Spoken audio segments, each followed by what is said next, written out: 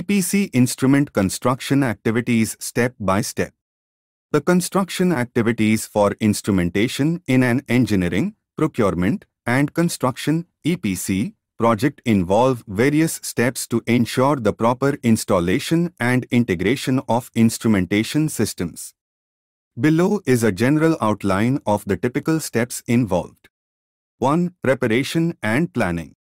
Review engineering drawings, specifications, and project documentation related to instrumentation. Develop detailed construction plans and schedules for instrumentation activities. 2. Procurement. Procure necessary materials, equipment, and services for the construction project. Obtain quotes from suppliers, negotiate contracts, and make purchases as needed. 3. Site preparation.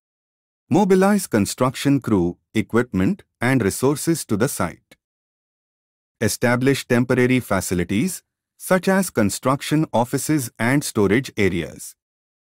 Prepare the work area by clearing obstacles and ensuring access for construction activities. 4. Installation of instrumentation equipment. Install instrument supports, brackets, and mounting hardware according to engineering drawings and specifications. Mount and secure instruments, control valves, transmitters, analyzers, and other instrumentation devices in their designated locations. Install junction boxes, cable trays, conduits, and wiring systems for instrument connections. 5. Instrument tubing installation. Install tubing systems for process connections, impulse lines, and instrument air lines. Bend, cut, and thread tubing as per design requirements. Ensure proper routing, support, and labeling of tubing lines. 6. Wiring and cabling. Pull and install instrument cables, control cables, and power cables as per cable schedules and wiring diagrams. Terminate cables and wires at instruments, junction boxes, marshalling cabinets, and control panels. Perform continuity checks and insulation resistance tests to ensure proper electrical connections. 7. Calibration and loop checking. Calibrate instrumentation devices, including sensors, transmitters, and controllers, using calibrated equipment and reference standards. Perform loop checks to verify the communication and functionality of instrument loops. Troubleshoot and resolve any issues identified during calibration and loop checking. 8. Integration and commissioning. Integrate instrumentation systems with control systems, distributed control systems, DCS, or programmable logic controllers, PLC.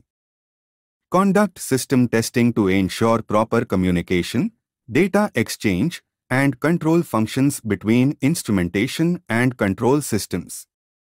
Perform functional tests, simulation tests, and performance tests to validate system operation.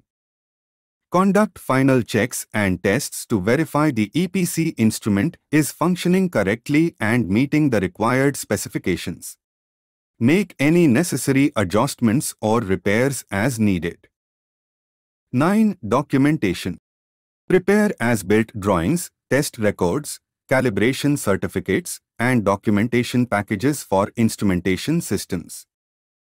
Compile operation and maintenance manuals, spare parts lists, and training materials for system users. Conduct training sessions for operators, maintenance personnel, and end users. 10. Handover. Complete formal handover of instrumentation systems to the client or owner for commissioning and operation. Hand over the completed EPC instrument construction project to the client or end user, ensuring they are satisfied with the work and have all necessary documentation and support for ongoing use and maintenance. Throughout each step, it's essential to adhere to safety procedures, quality standards, and project specifications to ensure the successful completion of instrumentation construction activities in an EPC project. Additionally, Effective communication and coordination among project stakeholders, including engineers, contractors, suppliers, and clients, are critical for the smooth execution of construction activities.